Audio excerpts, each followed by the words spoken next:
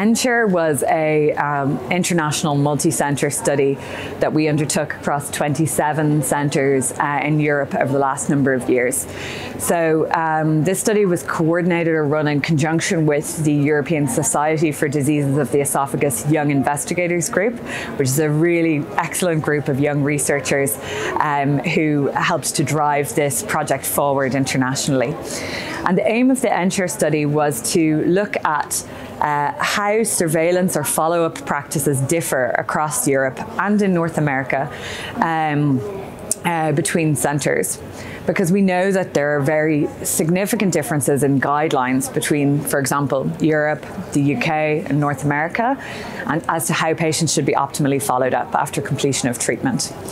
What we found in the ENSURE study was that there were very big differences in what people are doing internationally. So we found that less than half of centres in Europe are doing routine follow-up with CT scans after completion of treatment, and only about 1 in 5 centres are doing routine follow-up with endoscopy after completion of treatment.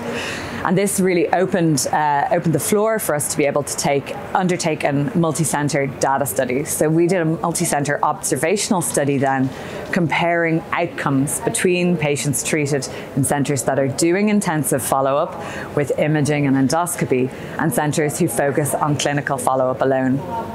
What we found in the ENSURE study was that it appeared that follow-up with intensive surveillance did not influence oncological outcomes in the whole patient group, but we did see some signals in subgroup analysis that patients who had earlier stage disease or more favourable tumour biology benefited from an intensive surveillance follow-up approach. The trade-off of this is that intensive surveillance follow-up, although it was associated with similar global health-related quality of life, was associated with more anxiety in that patient cohort and long-term survivorship. And the ENSURE study really laid the groundwork that we needed to set up the international multi-centre SARONG-2 clinical trial, which is being run in parallel with a clinical trial, SARONG-1 in the UK, looking at the same question.